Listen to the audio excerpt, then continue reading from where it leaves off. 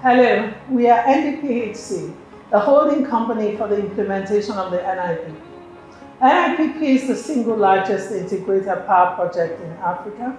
Our highly successful intervention across the power sector value chain has added 8 operational power plants with a combined capacity of 4,015 megawatts to the national grid, 2,194 kilometers of 330 kV lines, 10 substations, 330/132 substations with a combined capacity of 5,590 MVA, 350 numbers 132/33 kV injection substations with a combined capacity of 3,493 MVA, 887 kilometers of associated lines, and including gas infrastructure.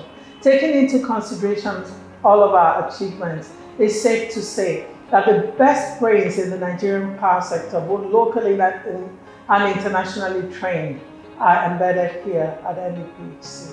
The Niger Delta Power Holding Company, NDPHC, as part of its corporate social responsibility, is introducing this unique program to train graduates of the future and for the power industry.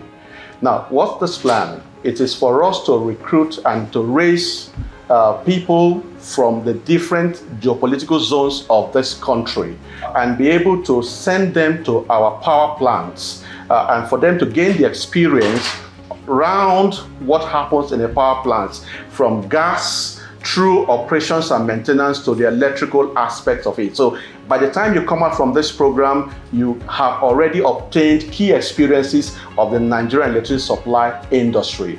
Now, to be eligible for this program, first and foremost, you must be a Nigerian. And once you're a Nigerian, you must also have graduated with a very good university degree. And that means you do not have less than a 2-1 or an upper credit if you went through the HND route.